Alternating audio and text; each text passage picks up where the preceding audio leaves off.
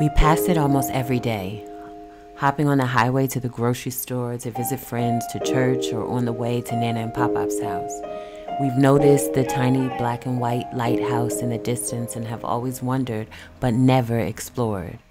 Turns out it's practically right in our own backyard. We are the Falco family.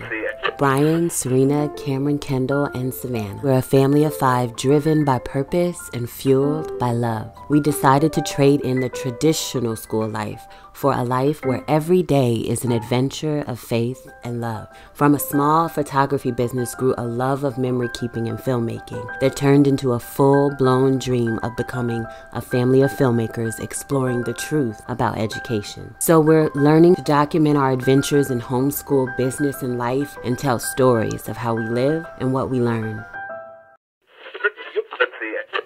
So did you know that not all sunflowers are yellow? That young sunflowers track the sun. Their faces follow the sun every day from sunrise to sunset, and it's called heliotropism. Sunflowers are actually native to North America, and their heads are made of 1,000 tiny little flowers. Oh yeah, and they can self-pollinate, which in my opinion is amazing. But it's the sunflowers track the sun, their faces following the sun every day from sunrise to sunset part that is straight up lesson to my life. It's the part where they follow or face the light, friends, to stay connected to the source. It's a 99-acre family-owned and run farm in South Jersey with a beautiful 6-acre lake. We stopped by during the week where there was no line of parked cars, no food vendors, no music, no paddle boat rentals, wine tasting, or beer gardens in sight, and yet we still had such a beautiful time.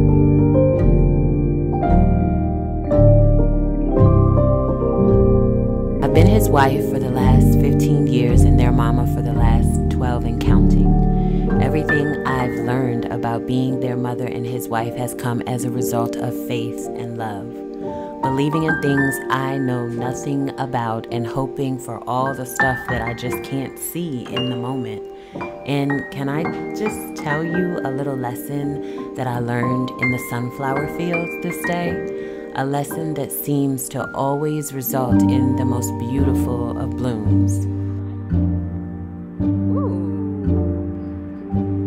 Go! There you are.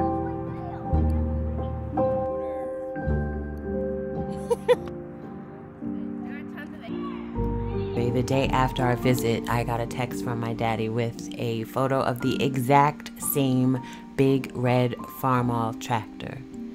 He had just visited a tractor museum near him and was sharing a little story of how his grandfather taught him to drive that very same massive red tractor on their farm as an 8-year-old boy.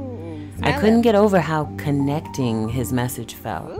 I replied back with a picture that I had just taken of my babies on that very same red tractor and followed it up with what felt like a few thousand of the care emojis, because that's how a good human should express emotions through text message.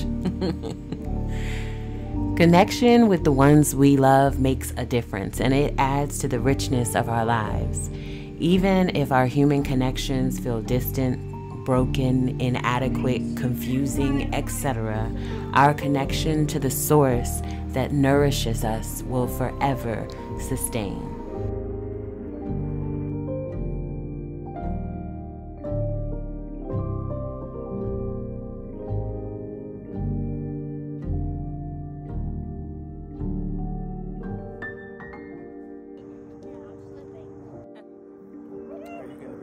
So yeah, y'all, I'm always learning, always growing, and forever making efforts to stay connected to the source. Right in the middle of this beautiful field of sunflowers, with their faces tracking the sun, refusing to be blinded by the darker moments in life, this is where we learn, where we get better, how we grow.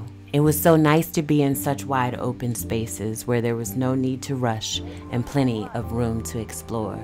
Consider the stories that life tells and the lessons we can learn to make the days ahead full of unshakable joy, friends. Always learning, always growing, because life is so very full of lessons, and our goal, as always, is to live and to learn. With all the love, Serena.